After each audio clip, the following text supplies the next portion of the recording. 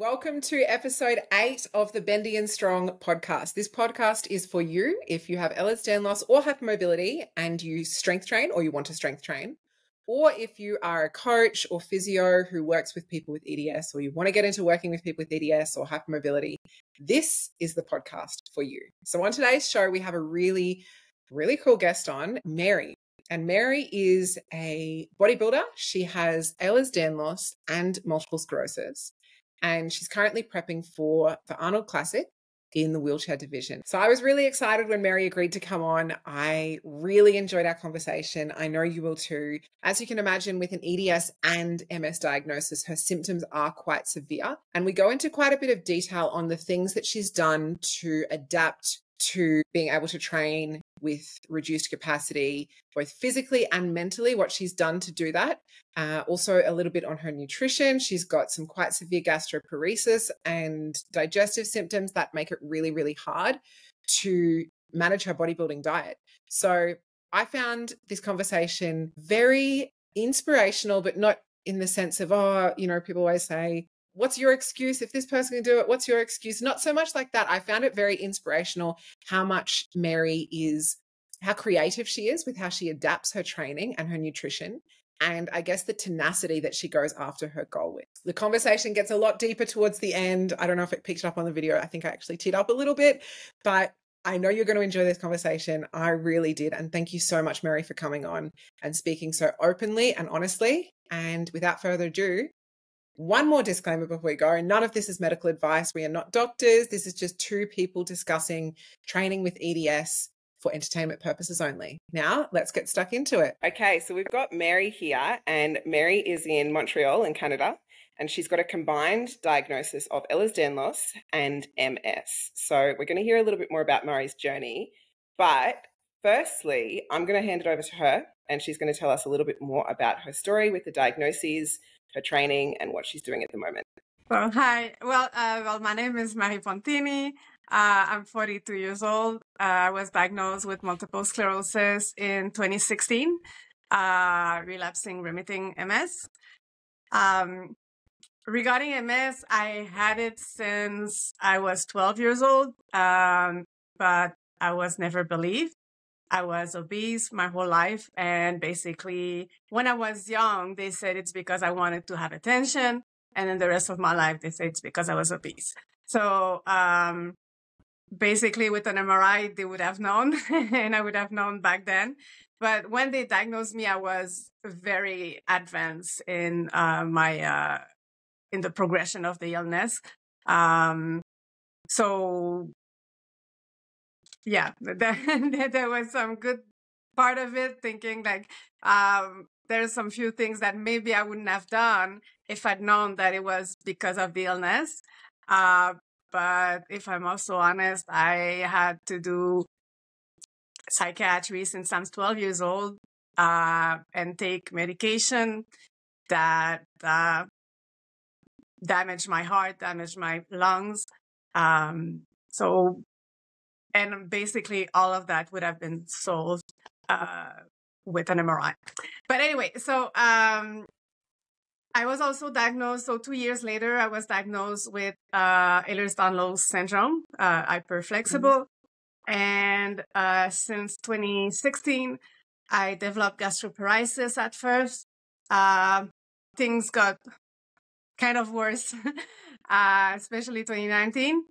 And from there, I developed digestive tract system paralysis. So basically, my entire digestive system doesn't work. There's no movement. So I'm on I'm on elemental nutrition, which is like for the feeding tube, since 2021. And that's the situation. Yeah, well, when I first saw you, I think it was on, I can't remember the name of the page, but there's an Instagram page. I'll put it below in the show notes, Athletes with Disabilities page. And they had shared your post, and I saw you on stage at the Arnold Classic. So tell us about that. Did you get into bodybuilding before you had these diagnoses? Did you get into it after? What was the timeline and why bodybuilding? Well, I was training since 2013, but back then I was 310 pounds. I was obese, so it's not really the reason, but basically I never went to lose weight or anything like that. I was just going for the brain hormones to feel good after work, but it wasn't a passion. It was just like kind of a stress release, and I was not like a big fan. I just liked it, but that's it. In 2018, because I have very intense neuropathic pain, that we tried every treatment, and there's nothing that works so far. So in 2018, I was to a point that honestly, I was ready to just pull the plug. And we have it in Canada, the possibility to ask for assistance to die. Because I felt I was at my lowest and I couldn't continue. It was a full year with the pain and without any treatment, any possibilities. And I felt like I just can't continue that way. But so I'm always the person that's going to look for solutions, or that's going to look for a good side of things. And it's after 2 weeks of having my plan and everything, honestly, the only reason I didn't do it within that 2 weeks, it's because of my cat, because she was too old and I didn't know what to do with her. So basically, and I realized this is my lowest point. This is my rock bottom. It cannot get worse. So that means I survived this. That means I can survive anything. And anything that comes to me, I can face it. So I kind of reverse the situation and seeing the power in my situation, that this is like, I know that this is the bottom and this is the maximum that it can get. So I can just do better and I can just, feel better. So that's when I realized that I decided to start bodybuilding for competitions and seriously, because I thought, anyway, I'm in pain. So might as well have a pain that I'm going to choose. So it was putting me in a situation that I was empowering myself over the pain, over the situation. So I was always saying that that pain is I chose it. So at least it's giving me result and it's giving me a pride, but it's a pain that I choose. So it felt better to be in pain, but knowing why and knowing that it's because I wanted it, I've always been very careful not to go at war against my body. It was not a war against the illness. It was not a war to get better or anything like that. And over time, what became interesting is that I had to learn when to push and when to respect the illness, when to respect my body, my limits. So that from there, because it could have been very frustrating. I mean, it was frustrating, and it is still frustrating to see the illness degenerating and to see my capacity to train degenerating. But I chose to see it more like a way to force myself to be in harmony with my body, because it was a game to learn, like, when we give, when we set back. And so I really, for me, that it kind of built a better relationship between my body, between the illness and my mind. So that's when it started, and I did a few competitions as a guest poser at the beginning, because there was no women wheelchair bodybuilding. The division was not in Canada. Wow, yeah. Yeah. So even worldwide, for the women part, it's really rare so far. But 2024 apparently is going to be, it's the year that things are really starting up. The division is building, the athletes are getting ready, they are training the ladies, and we're going to really have the division starting to be a real thing. So, yeah. And well, basically, I gave pretty much everything. Last competition I did was in June at the Toronto Pro Show. Mm-hmm. That's the biggest one in Canada. But It was really hard because, again, my condition is degenerating a lot in the last year. And for me, it was the last one. It was my last competition. I'm going to give everything for it. And that's it. And I was not satisfied of the results. Like I cannot eat, so it's really hard for me to manipulate the food or to manipulate anything, to have the body ready for stage, which athletes usually have that possibility versus the water, versus the salt, and the proteins, and, all of that to bring the best package possible. And because I didn't really know how my body react, because I cannot really eat, I was really disappointed of what I brought on stage. I did a workout the day before. I looked at myself the day after, and it was perfect. But the day of the competition, I was completely deflated. I was completely deflated, and I was pissed. So I decided, Sorry, Mary. I was just going to say, for those who don't know bodybuilding, that's something that we do with bodybuilding competitions. You manipulate, obviously you're on a low calorie diet to get lean enough for the stage, but then coming into it, there's a little bit of science involved in making sure you're the right amount of leanness, your muscles aren't too flat, you're manipulating salt and water to make sure you're not holding heaps of water so that you look even leaner on stage. So it is something that most bodybuilders struggle with at some point. It's a thing that every bodybuilder who's done a number of shows will say, oh, this show I didn't come in right and I looked better the next day. But this one I nailed it. But what Mary's saying is that it was so hard to actually do that because she is using this feeder tube. And does that mean you have a lot less control over what you're eating because of why does that give you a lot less control over everything? Because the only thing I could eat for that competition was basically the elemental nutrition, which is a kind of a shake. It contains 13 grams of protein per day. Basically, your basic body daily, just for your heartbeat, for your lungs and everything to function, is about 75 grams of proteins that you need for the basic. So I couldn't really build muscle. I couldn't, like you said, play with the proteins, having more proteins and that stuff. I tried to, because one of the ingredients, the only ingredients basically that with the years I'm still able to eat, it's boiled breast chicken puree. So basically boiled breast chicken that I put in puree with water. That's it. So that kind of work, it's still making me sick, but that's the only thing that still passed, So I played with that, but I made myself very, very, very sick. So this is all linked to your gastroparesis.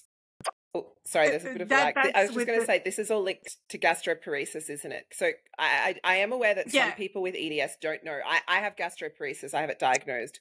But I've realized recently that a lot of people with EDS don't know much about it. A lot of them probably have it, but a lot of them don't know much about it. It's basically like slight paralysis of the digestive system, but it sounds like yours is a more extreme version than most. Is that correct? Or is it more to do with your MS?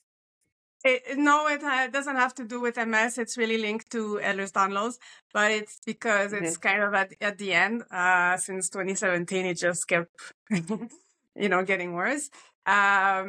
The one thing that people may not know, because sometimes they're going to pass the test, but they just do gastric emptying, and that measure the speed of the food to go through your stomach only. But the problem that most people have with Ehlers-Danlos is after that. So the transit, to give you an idea, my digestive gastric emptying is normal almost. But my transit, someone normal is about 24 to 36 hours. Mine is about 150 to 180. This is 7 days. So I eat one thing and it takes me 7 days to take it out. So it's completely different, but those tests, they don't do it most of the time, which is the problem. Yeah, my gastroenterologist specialized in Ehlers-Danlos, so I think he must have done that test for me. Just for anyone listening who wants to get tested, the gastric emptying, I had to eat something radioactive and lie on a table, and then they watched me for an hour. And mine is slow, so mine takes, I think, twice as long as most people's. But then they did another test where I ate something radioactive again, and then 1 day a week, I had to, every day for a week or so, I had to come back and lie on the table. That's the test for the one that you're talking It about, can isn't it? be The that transit way. time. It can be done with a pill, with the pill kind of record everything. Sometimes depending. Yeah, I think that was it too. Yeah. Yeah. Yeah, cool. And do you find that the strength, because obviously with Ehlers-Danlos, there's a lot of pain, and with MS, there's a lot of other symptoms that would interact with that a lot. Do you find that strength training helps either the Ehlers-Danlos symptoms or the MS symptoms, or both? Because I know that you mentioned that you're not really able to do as much training now, but how has that helped you over the years? Well, it gradually decreased, but first I had from the very beginning, I had to wear braces, to wear bandages, and gloves, because the skin of the hand will go away or get damaged. Also, so what happened is, I had to have a surgery for both wrists, because basically the wrist separated literally from my arm. So it worked the first time, but then I kept going with the bodybuilding, even though I had braces. And my surgeon is like, no, because now we would need to reoperate again. So she's not very happy, because she said she cannot do it more than twice. So that's when came the point that you have to stop. That's it. And also because I started to develop problems with my elbow, because it's now separating from there as well. So that's part of the reason I had to stop lifting or doing very heavy weights. Also because with MS, my strength diminished. I mean, like some days you can do 40 pounds and the next day was 5 and sometimes 0, So I had to learn to adapt. At the beginning, it was with cables. I would attach some attachment with the cables, and I would do the movement with the cables. But when I had to stop that as well, for the lats pull down, I started wearing, it's like loops that I put on the bars to be able to pull. So it pulls from there. Again, I cannot put a lot of weight, because after that, it's my elbow that gets damaged. So I had to adapt with that. So gradually things got worse. Right now, and since a year now, since a year and a half, what I had to develop, even back then, because with Ehlers-Danlos, I don't feel my body really well to see when is the limit to stop. So I always trained with a mirror. Like from the very beginning, I go with the mirrors all the time to focus on what I'm doing, which muscle I'm talking to make sure I do the right movement. I always recorded my trainings as well. I know it's not sometimes in the gyms, like people are going to judge you with that, but I did it for myself, because that way I knew when I do this, it's doing that. Oh, that's not the right movement. To be, to keep, because we can get injuries really easily. And I didn't want to make things worse just because I want to train. And from there, when I had to stop lifting, I developed basically the mind-body connection. So by looking at the mirror, it takes a lot of focus, a lot. And it's basically talking to your muscle, let's say, to contract them to the maximum, and then do the movement, whatever movement I want to do for the exercise. And it's with no weights at all. So doing the real exercise, the real movement, and contracting the right muscle, but only with my brain and the mirrors. So it's exhausting, because it's, like I said, it's a lot of focus. But that's how I train since a little bit more than a year. It's still working. It's just not the same. You're not going to build the muscles as quickly as if you would really pull something or lift something, but it's still working. I was talking to a friend last night, and I was saying how I was going to be talking to you today. And I said, this is what because I was really surprised when I first messaged Mary that your reply was, "I'm currently not training," and I was like, "Wow, that's not what I was expecting." But then you said that you're doing these mind muscle contractions, and I was talking to my friend, and he goes to the gym, and he said, "Oh, does that work? Can you do that?" And I was like, "Dude, if you don't have to do this, you just go train. You've got the body that can go train. Go train. It can get you results, but the results won't be anywhere near as much as if you're training normally. But if you're backed into a corner and this is the only thing that you can do, then it's something that you can do." But I just find it interesting to hear. I think you and I are kind of similar. I'm like, I'll get knocked down and then I'll get back up and then I'll get knocked down and then I'll be crawling and I'm just crawling across the finish line. That's my approach to training. And I actually think, I get so many people with EDS messaging me saying, "How do you do it? How do you do it?" I'm like, half the time it's this kind of thing. I'm crawling across the finish line, but it can get you surprisingly far because a lot of people aren't willing to crawl when things get to that point. But do you think there's anything in you that like what is it about your mindset that helps you to continue to adapt all the time? Is it having that goal? Is it something that's built into you? Is it how you were raised? I didn't want to stop or get pissed at the illness. I didn't want, to go that way either, because I could see the deception and I could see the frustration that it was creating. So from the beginning, I was always trying to adapt, find ways to do the exercise, find ways to, because with MS, it's also degenerating quickly. So from there was some things that I could not do and others that I had to adapt. Time pressure. So I had to develop trainings in the bed. I had to develop my trainings on a chair and then in a wheelchair.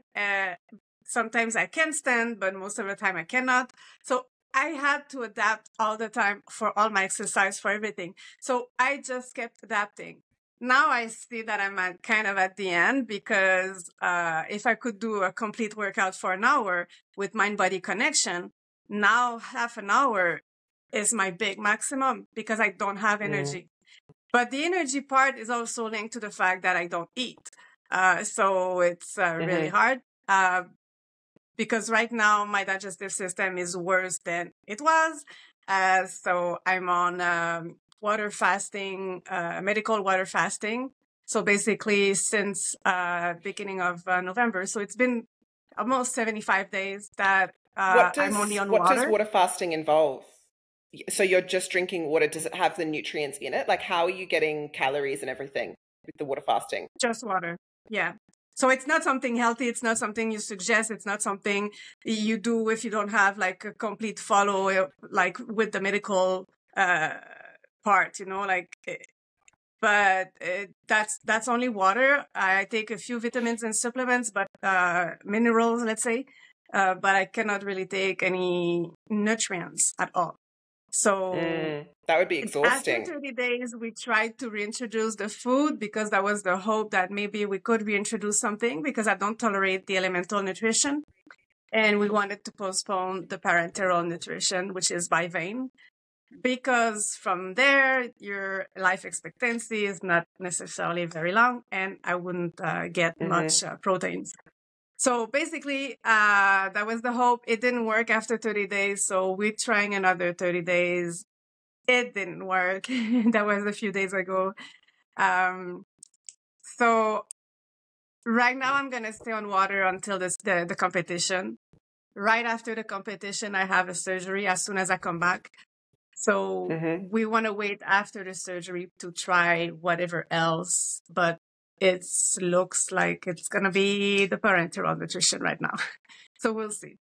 Yeah. But that's why I don't have a lot of energy right now. So, it affects my training. But yeah. Yeah. I want to ask you something about something that you said before, because I find this very interesting. You said you've always tried to not be at war with the illness, which I think is a huge thing for everyone with chronic illness. There are times when I've been at war with it. Like, I watched my dad, he had cancer for 18 years. It was basically a chronic illness. I watched him, being at war with it, not being at war with it, accepting it. Do you think you always had this mindset of, I'm not at war with it? I feel like for a lot of people, there's this process of at war, then something happens and then you just have to accept it and come to peace with it. Was that yours, or have you always not been at war with it? Like, how did you get to that point? It started when I was waiting for my diagnosis at the hospital. I was reading all the books about it because we kind of knew that that it was MS. But we're still waiting on some results. And everything I was reading about, it was about accepting the diagnosis. So I'm by myself. I don't have family. I don't have a boyfriend or whatever. So I told myself, okay, I'm going to give myself 1 month to go through this, figure it out, like what's going to be the future at worst, worst case scenario. And then that's it. And it worked kind of, I went through the whole process of accepting the diagnosis, and anything that came after that was part of the deal. Of course, there's a few things that I didn't figure that would happen, or that, I would be subject to that. The first thing, it was the brain, because most of my lesions for MS are in the frontal lobe. So I'm part of a very small 10% of people who have MS that have that many lesions, and that they are also in the cognitive part. So I have a lot of cognitive impairment, and that I didn't count on. I didn't think it would happen. But I remember the beginning, I would go to work. I was walking, and then I cannot come back from work, so I need to buy another cane. You have no clue how many cane I bought to be able to go back home, because I didn't bring it to go to work, but then I couldn't make it back home. So there was so many things that one after one, things were getting bad. And this is, we're talking about like 4 months after the diagnosis that things started to go bad. The reason, it's like my neurologist said, it's because it was at the end of the illness. It is also an aggressive form of MS, which is not usual. So I realized I cannot be pissed all the time, every time something new happens, because it keeps coming. It just doesn't stop. Every week you get a new symptom. Okay, now you don't feel your feet. Oh, now you don't feel your hand. Now, like every week something new was coming. So I realized, no, I cannot be pissed all the time about something coming. I accepted the diagnosis. This is part of the diagnosis. Well, deal with it now. So I developed the attitude from there that whatever comes, it's part of it. It's part of the deal. You know the deal. So there's no point to complain about it. There's no point to, oh my God, this is happening, or to worry about it, because I see a lot of people worrying every time they have a new symptoms or something. Is it a relapse? Yeah. Is it something? No, I don't want to do that game. So that's when it started. Yeah. But as I trained, the things started to get worse as well. And again, I didn't want to stop, to start that game. I didn't want to, because I can see like so many of my friends, so many people, when things start to get worse, or, that they get pissed, or they against themselves or against their body, and I'm not going to treat my illnesses as an entity itself. It's not me and my MS, or, no, it's part of my deal. This is who I am. And that's it, So it's up to me to develop a harmony, and to be, if I want to be happy, I need to see that it comes all together. It's my brain, it's my body, it's all together. So yeah, that's been a very important point, and it still is. I'm not saying, we see the reality, we live the reality. I'm not saying that it's not frustrating, but that's what it is. So I just don't focus on it. I'm not gonna, oh my God, no, it's getting worse today. It happens. Okay, I see that's the end for today. Okay, that's it. Now what? And when something was stopping me, like a new exercise or something I couldn't do, okay, now what? Okay, now we have these symptoms. Okay, now what? What do I do with this? Finding a solution instead of why me or whatever like this.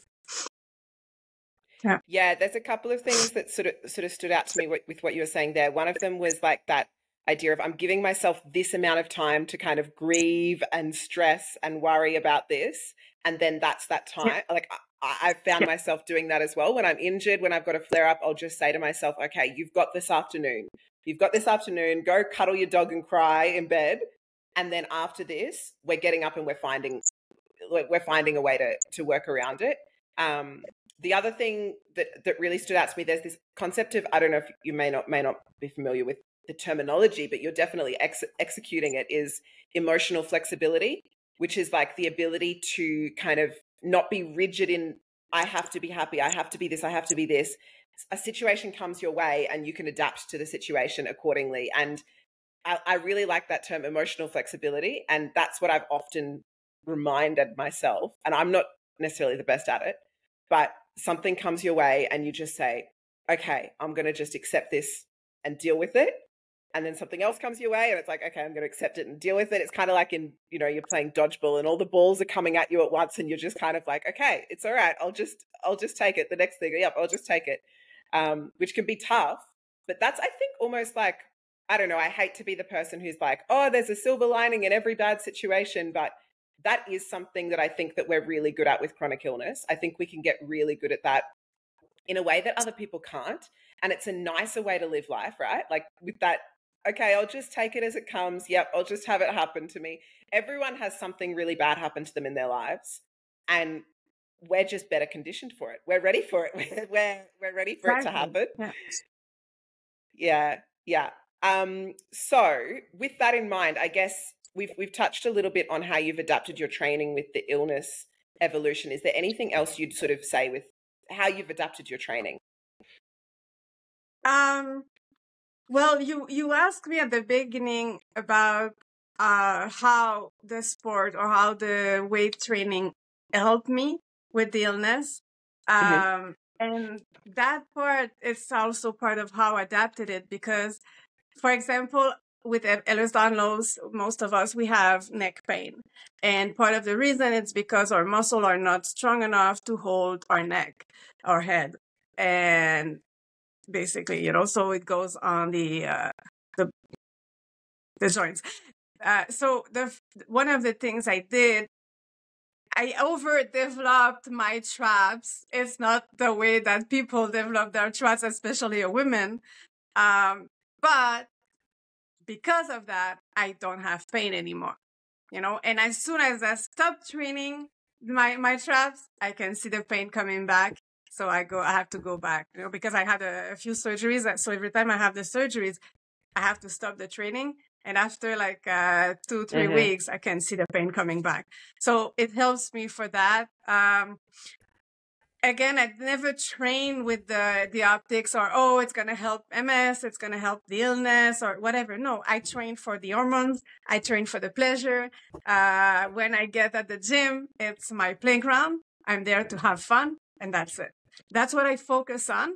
And if the rest comes, well, that's good, you know, because it's the only outcome that I can control, basically, you know, like one of the things that I had to adapt, it's to learn that, okay, well, this is my best for today. I'm giving my best. I cannot say how much I lift for any exercise because one day it can be 90 pounds, the next day it can be 40, and the next day it can be nothing.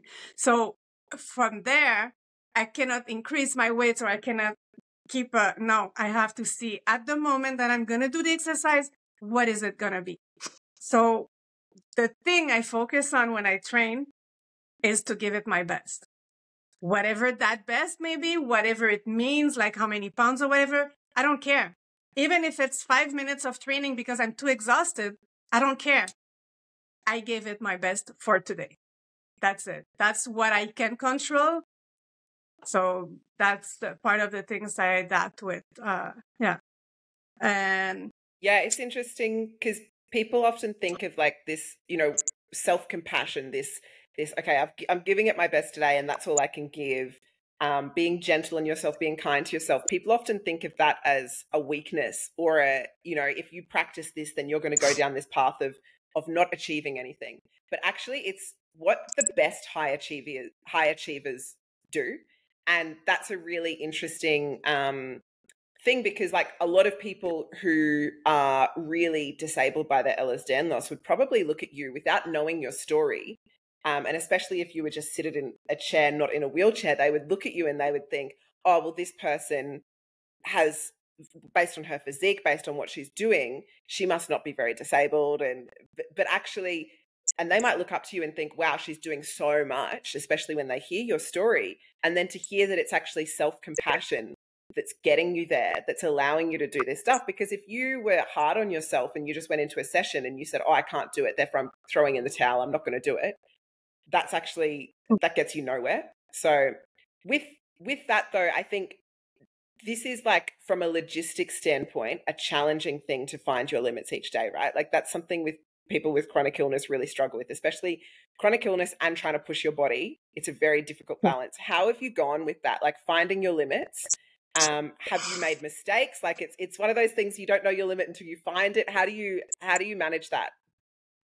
I made terrible mistakes, but let's say you decide, okay, I'm going to push today. I can do this. Oh, and then you're in your bed for 3 days. You cannot move at all. The pain is crazy. Well, gradually, by making your mistakes, you learn when is the limit or when to go and when to push and stuff.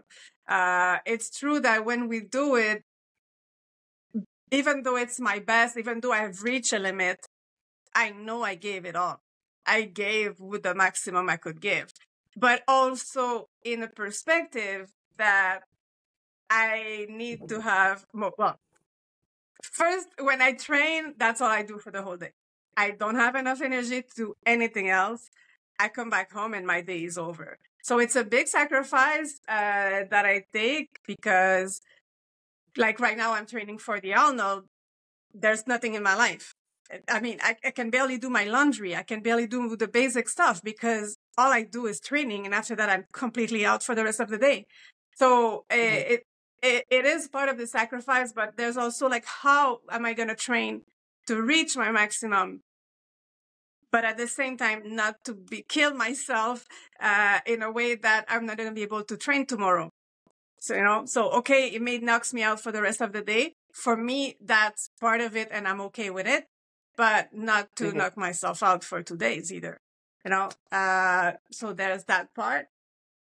I've learned to use concentric movement instead of both, concentric and eccentric movement.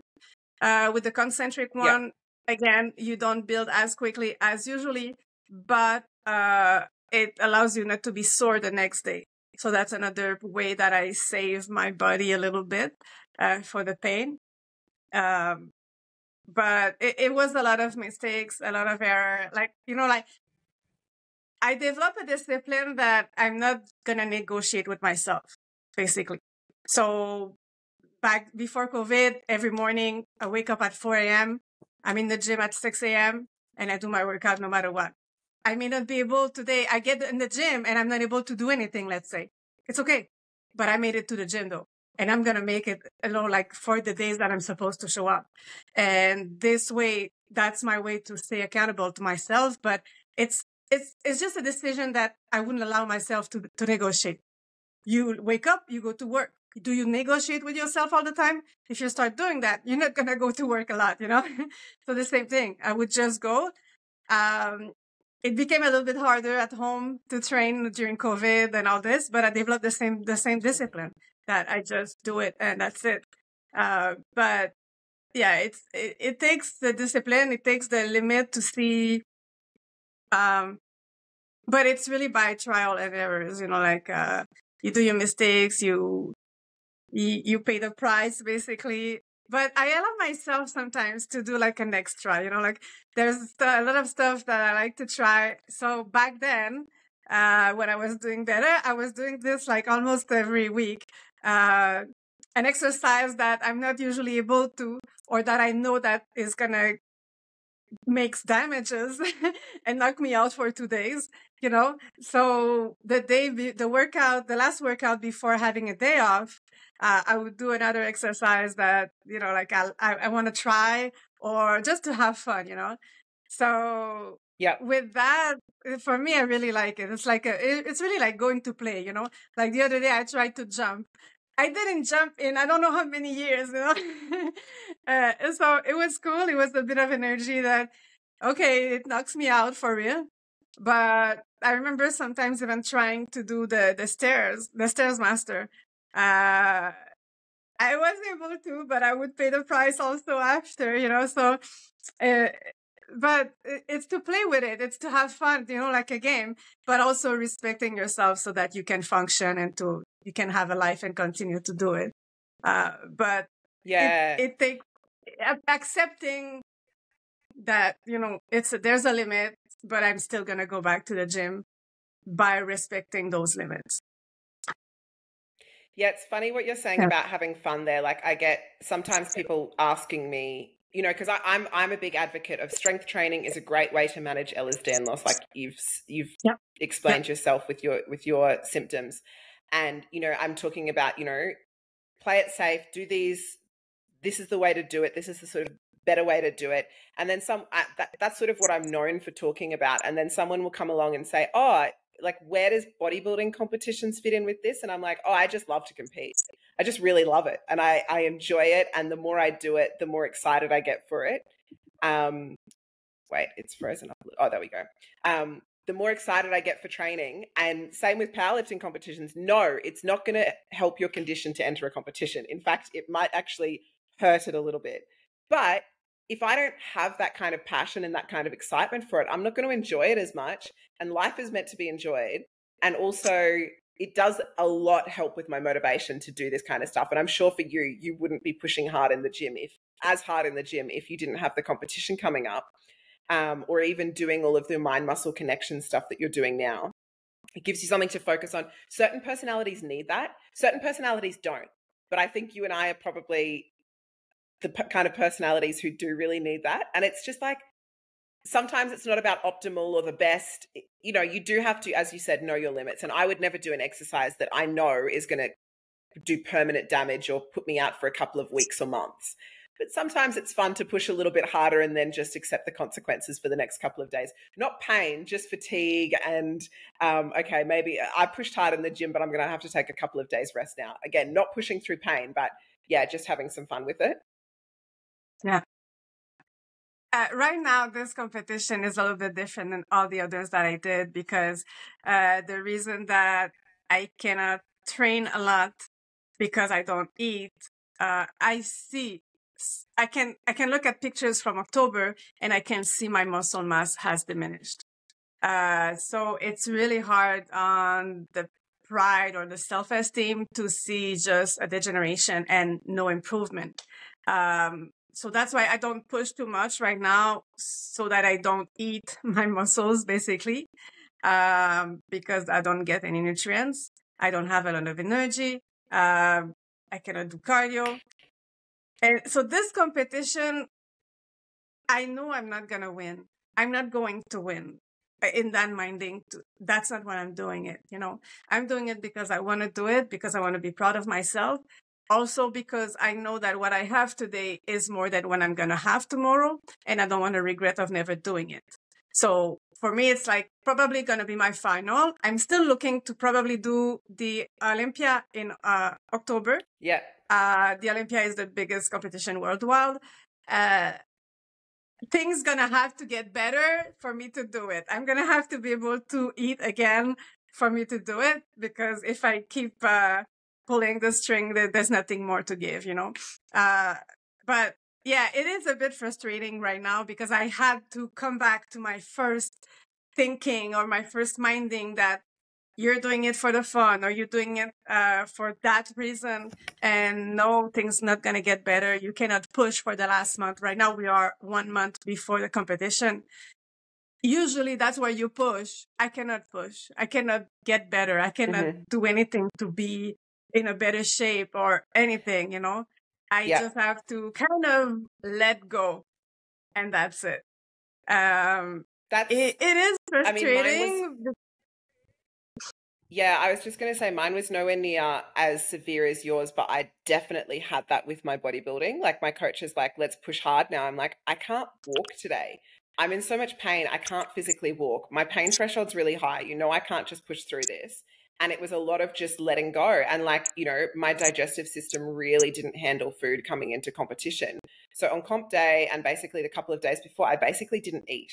So it was just like, we just couldn't do these things. And you just have to over prepare ahead of time. But that's not always an option. And did you, like, this is something I struggle with a lot, is this, you know, you mentioned before the pride and the ego.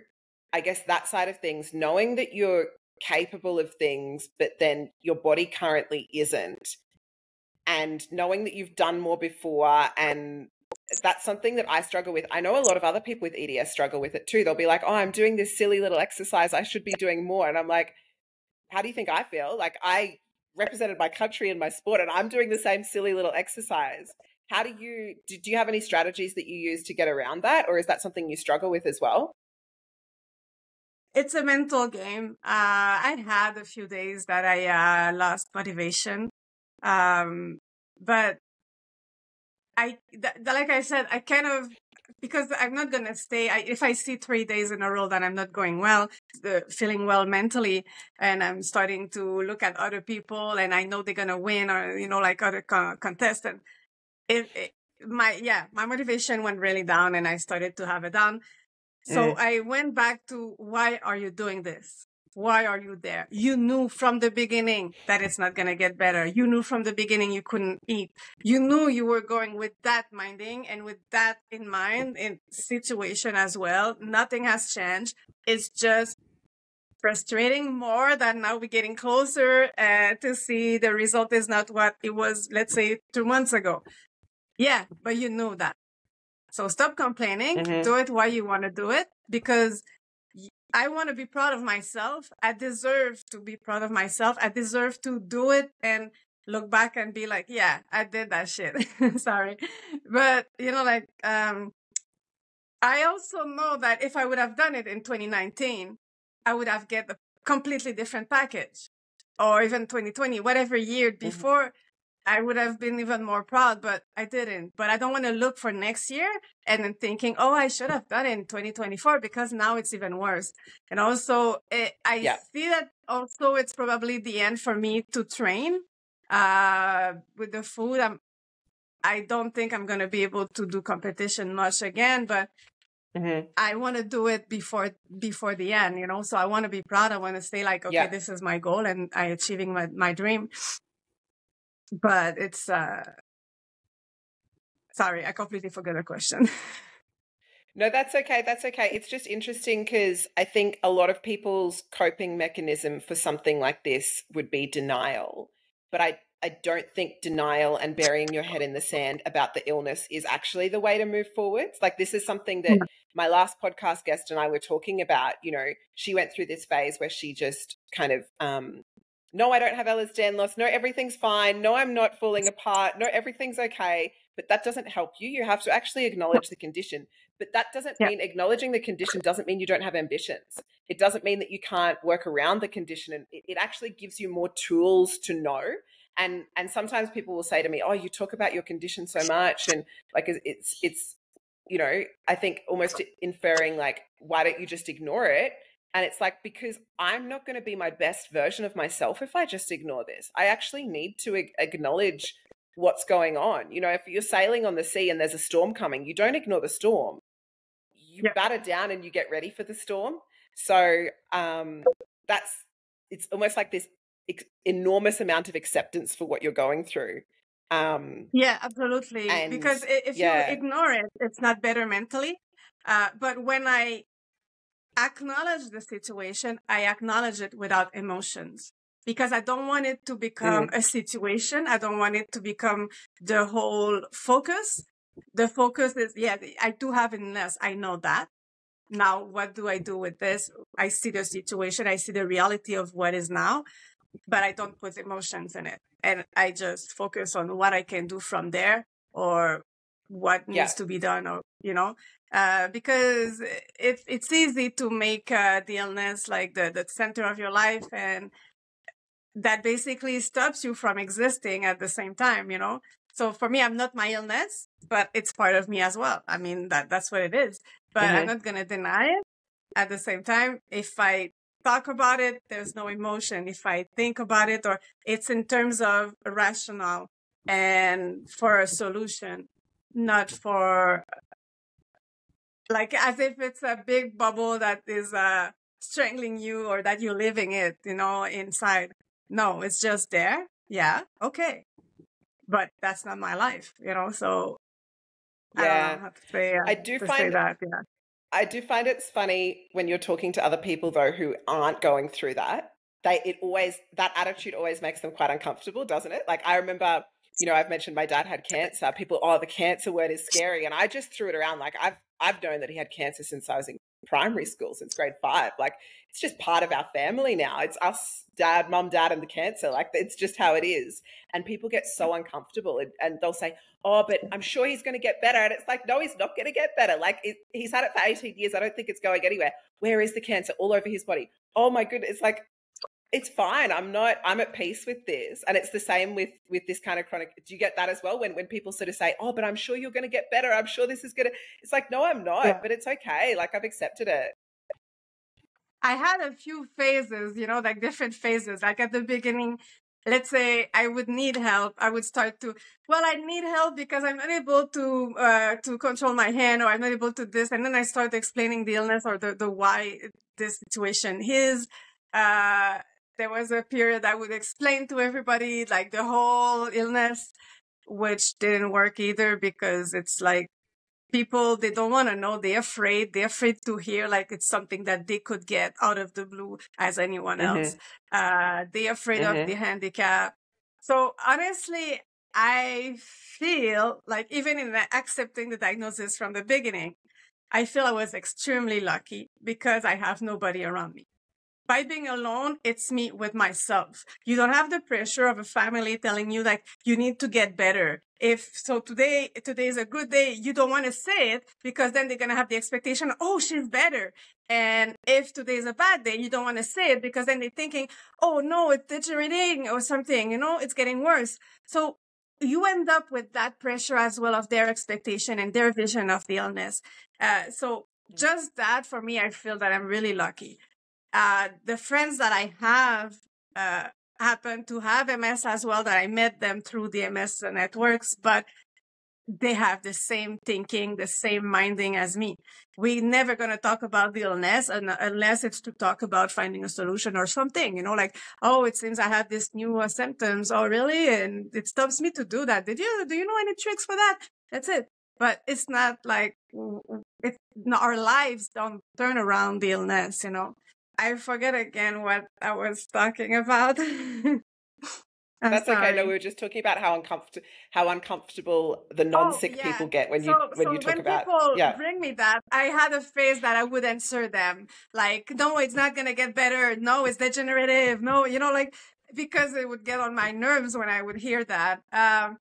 Now, honestly, I just let them go and let them be. I don't want to get involved in that. It's like, yeah, you talk and I don't care. It's like, same way, like, oh, I'm going to bless you or something and I'm going to pray for you. Okay, whatever. I don't get in that game of explaining or talking. But it's true that I have some days that I would like them, like, let's say I meet friends from a long time. I would like them to understand, no, it's not going to get better. No, it's, it is degenerative. It is degenerating right now. So it's my body attacking myself every day, nonstop. It's not even like cancer. Cancer, you might get better. You might be a survivor. I'm never going to be a survivor. Every day that I do, I'm a survivor, but it's never going to go away. It's never going to get cured. So, and I'm not living in that expectation as well. I have so many friends, they're waiting to have a cure to start living. No, you're alive now. So live now. Yes, it's deteriorating. Okay, but what can you still do? What is still possible? Because you're alive. When my cognitive impairment started to get worse in 2017, it went to a point that I have executive dysfunction.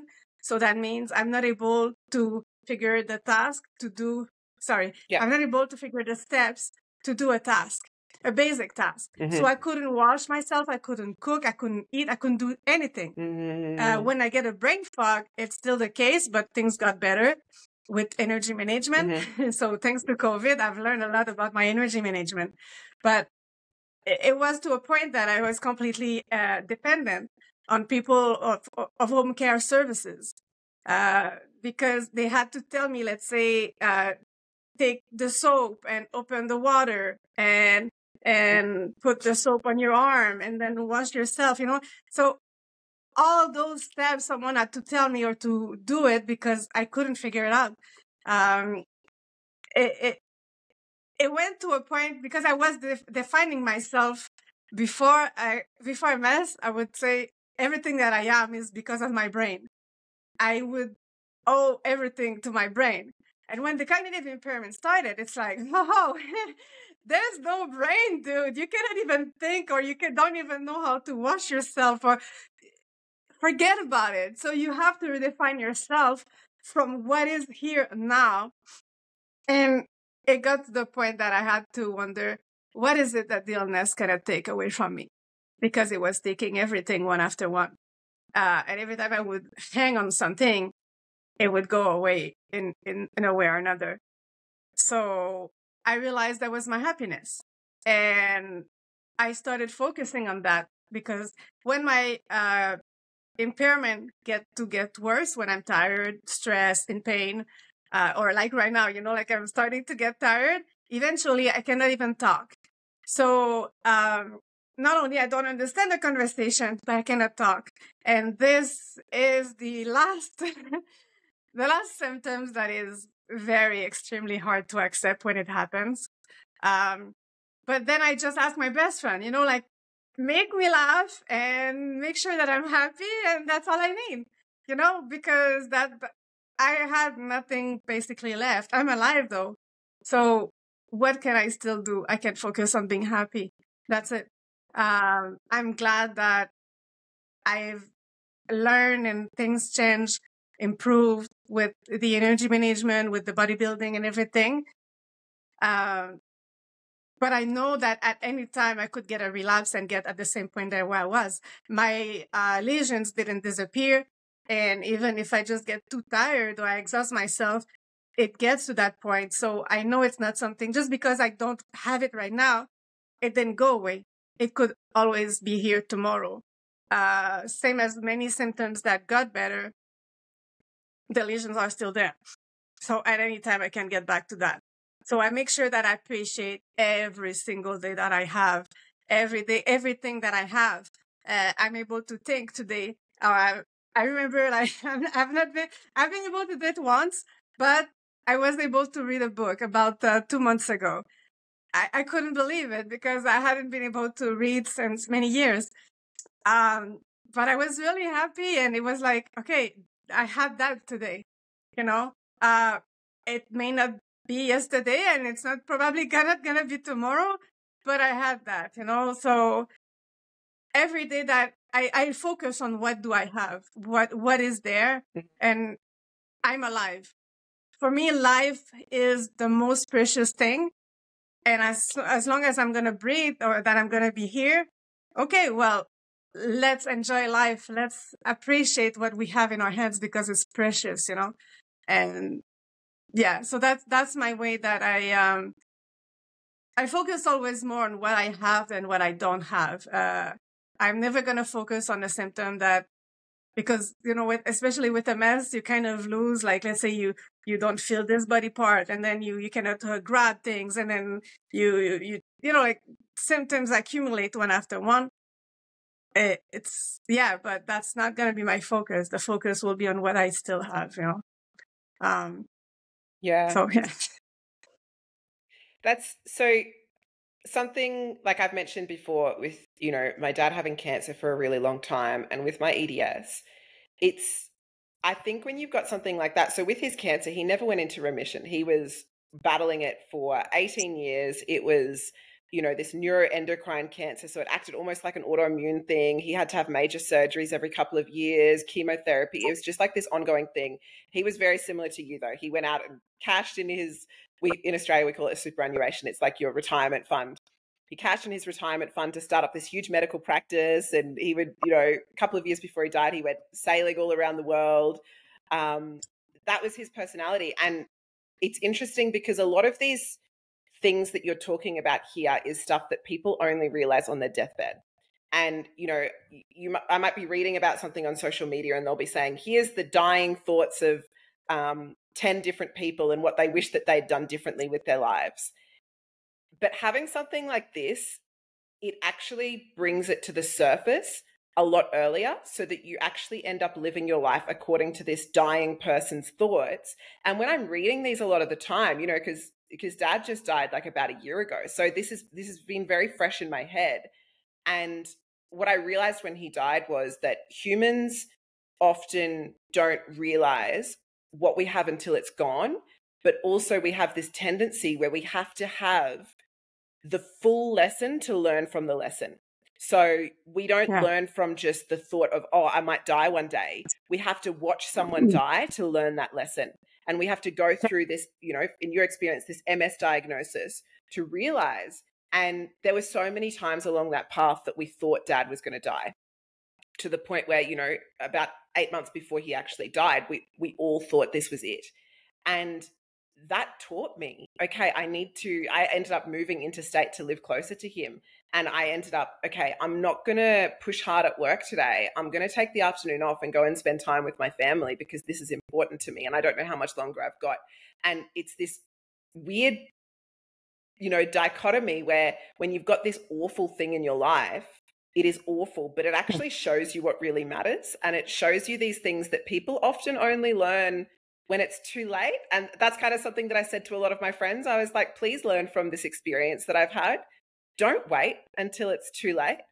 And like, it's not a thing that to say, oh, it's all worth it to have this condition. And it shows you this new way of life. And this is a positive thing to find in it. But it is interesting. Something that I've noticed is that people struggle to learn these kinds of things until it's very late. But when you've got this kind of difficult situation in your life, it lets you learn that lesson before it's too late sometimes. And it's very drawn out. So I think normally people just have this lesson at the last, you know, week or couple of weeks of their life. But for us, it's drawn out over this longer period. It's just very interesting. I find it very interesting. Absolutely. And well, just to finish on what you were saying, you know, like, I remember like we had a MS convention and there was a man who got diagnosed and had to stop working. He was in his beginning of the 50s, you know, and he was really disappointed to realize that he had to stop working.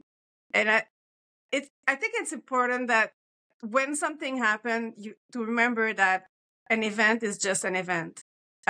It's all about how we're going to react, how we're going to choose to react, what kind of feelings we're going to decide to involve in this, and what kind of perspective we're going to choose. That's going to make the whole difference.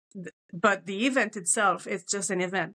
You know, like, so the person was complaining that he was nothing basically now that he couldn't work. Mm-hmm. And I explained to him, you know, like, right now, you're just in advance. You have the most beautiful chance to stop working while you're alive, while you're kind of healthy, before the illness that degenerate too much. Because anyway, in 10 years or 15 years, you're going to retire anyway.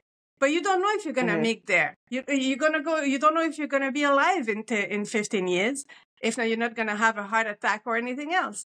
So see it as an opportunity to be like, well, I'm still kind of young. I'm still kind of healthy. But now I can, it's the first opportunity to redefine yourself. A lot of people, when they get retired, they don't know what to do. Or either way, when your role in life change, it's just about redefining yourself. And whatever you can now do, it's not about looking at, oh, I cannot be myself or I cannot do this anymore. You know, the gentleman was a mechanic in a plant, and he's saying like, I cannot be a mechanic anymore, but this is who I am. But I kind of remind him, the choices that you made when you were younger for who you became, those choices were made with circumstances as well. Maybe you were not the top one at school, so you had to go in mechanic.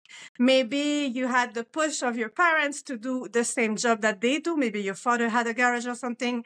Maybe they wanted you to be a doctor or something. So maybe you didn't even decide who you're going to become. And you became that with those circumstances that shaped it. Now you just have different circumstances, and you can just reshape yourself to whatever is here now. And that's something that you're going to have to do when you're going to retire anyway. So it's an opportunity. The same way that when sometimes I see men who have dysfunction, sexual dysfunction, and they feel that they don't have masculinity anymore, for example. First thing, most ladies, if you're heterosexual, most ladies, they don't care what works. They just care that they're going to be pleased.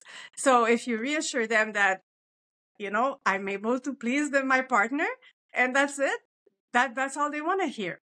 Every gentleman, or most of gentlemen, eventually when they get older, they're going to lose those functions. And it puts you in a situation that you're just in advance from them.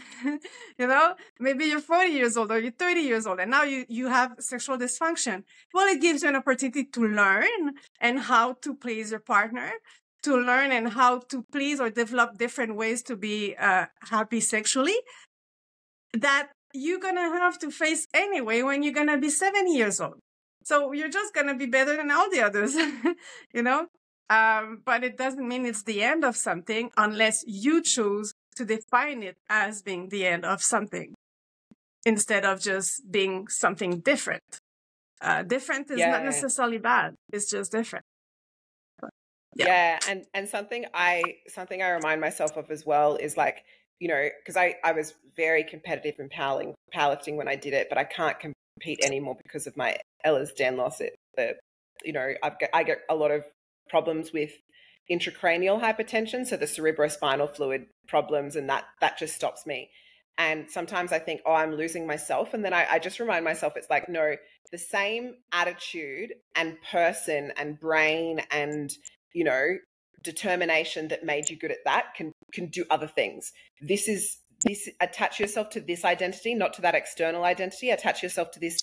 This is who I am. I'm someone who's determined. I'm someone who will find ways around things. I'm someone who loves a challenge, who loves the excitement of a challenge. All these things that made me good at that can also make me good at this. Just the circumstances have changed a little bit. Yeah. Which is tough to do, but we kind of have to do it. Ourselves without performance parameters. You don't need to achieve something to be someone. You don't need an achievement to define who you are. It's going to be a little bit harder to find it, but everybody is more than whatever we achieve. So we have to learn to redefine ourselves without any achievement, without any talent, without any of this. Just you. Who are you as you? Like you mentioned, you can be determined and it's going to last.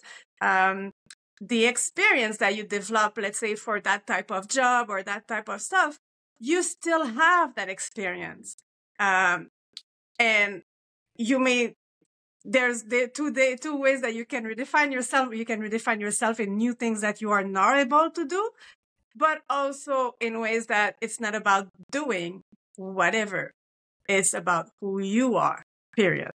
So, yeah, for sure. So I'm just aware of the time, Mary, and also I know your energy is fading a little bit, but we've got coming up, you've got the Arnold Classic, and then you've also got, hopefully, the Olympia as well. Is there anything that anyone listening can do to support you on the journey to get there? Yes, that's a good question. Thank you. Well, actually, we have a GoFundMe that has been organized so that we can raise the funds to go to the competition itself, to the Arnold. My Instagram, on my Instagram, you can find adaptive workouts for absolutely every type of setup that you can imagine. So outside, inside, at the gym, on the floor, on the bed, in a chair, whatever. So there's a lot of workouts that you can subscribe, but also a lot of just my life philosophy or my journey and how I see life. So my Instagram is just Marie Pontini. I'll link it below. Sorry? I'll link it below in the show notes so people can find it easily. And there's the GoFundMe that is also on my Instagram. But yeah, that's that's a big hope. Yeah, so that we can raise some money to cover those expenses. Yeah. Yeah, awesome. Anything else you want to add before we sign off? There, just there. Dare to ask for help, dare to try something new, dare to be someone else. Yeah, I mean, That's what awesome. we know about ourselves or about life have been defined in some ways, but an illness is often an opportunity to see things differently and daring to go outside your comfort zone and just see whatever is there. It's worth it because the more you get closer to your inner self, I think, the more you can become happy. And that's what for me is important. And so I really hope for everyone that through the journey of the illness, that as it gets better, as it gets worse, whatever, through your journey in life as well. I mean, it's not only about the chronic illness, that you can find your way and through yourself by daring, by experimenting and trying life as you're alive. All right. I want to say thank you again to Mary for joining us for this podcast. I hope you enjoyed it. I know I did. Thank you for joining us for this conversation. And if you want to follow along with Mary, I'm going to link her Instagram below, but it is Mary Pontini on Instagram. And I'm going to put the link below as well for anyone who wants to support Mary through the GoFundMe that's been set up. For those who don't know, bodybuilding is a very expensive sport, and it is expensive if you're able-bodied and you work a full-time job. It's still an expense that needs to be factored in. But for Mary, she's gone from working as an engineer, running her own business, to relying completely on disability income. I'm not sure how it works in Canada, but I know that in Australia, disability income often is not enough to even get the basics, let alone do something like competing internationally in a competition. So in order for Mary to represent the Ehlers-Danlos community up on stage at the Arnold Classic, she will need some help. So if any of you have the means to give, I know any donation, big or small, will be really appreciated. If you are watching on YouTube, make sure you like the video, subscribe to the channel. I'm going to be posting more EDS videos, interviews, podcasts, training videos, everything. If you really enjoyed this episode, I would love it if you could comment below and let me know which sections really stood out to you. Or if you're listening on your podcast app, make sure you subscribe and feel free to send me a message on Instagram. I'll link it below, but my Instagram is Annie Short Strength. And that's all for now. Stay tuned for the next episode. And until then, happy training and catch you soon.